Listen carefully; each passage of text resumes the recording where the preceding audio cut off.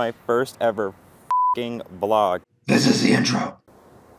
What is up, everybody? It is me, Savage.Coasters, and we are here at Buffalo Bill's because this thing is somehow f***ing running. I don't know how it is, I don't know why it is, but this thing is so good. I'm so happy to finally be back on this.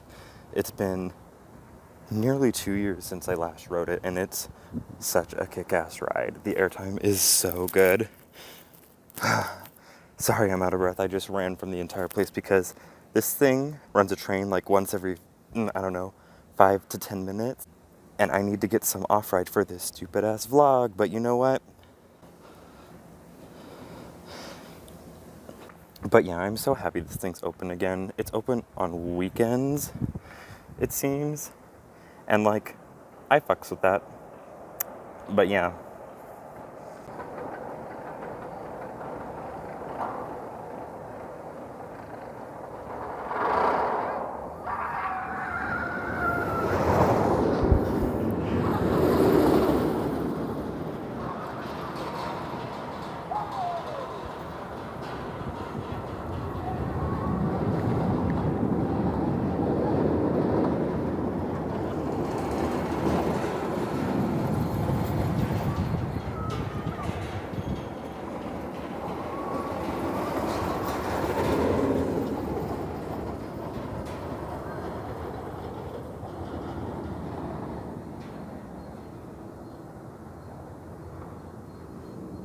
So as you sort of saw right then, the ride's running a little bit slow, just a tiny little bit slower than it normally does, but that's mostly because the weather is starting to cool down in Las Vegas.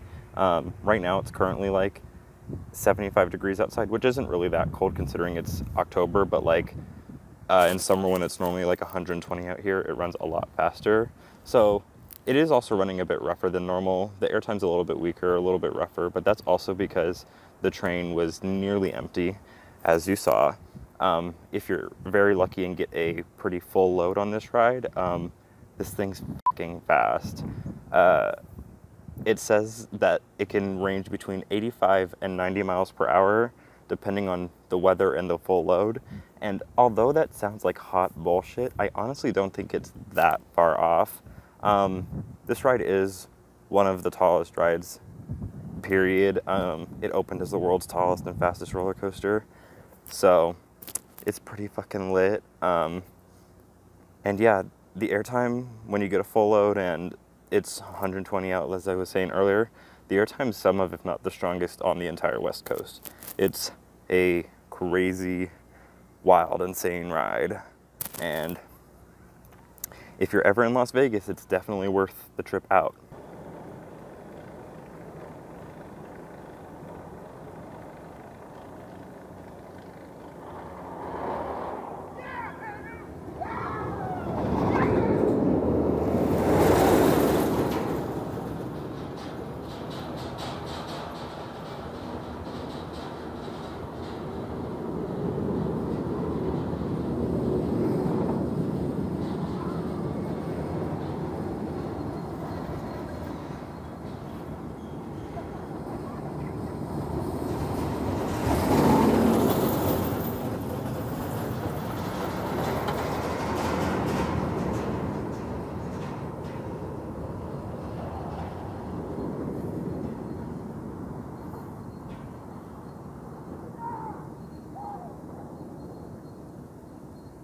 So as of right now, this ride is only operating on weekends, and Friday. So Friday, Saturday, Sunday.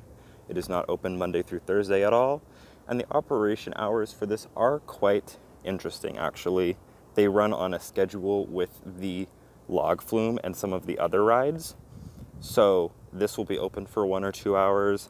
Then the log flume will be open for 1 or 2 hours as this shuts down.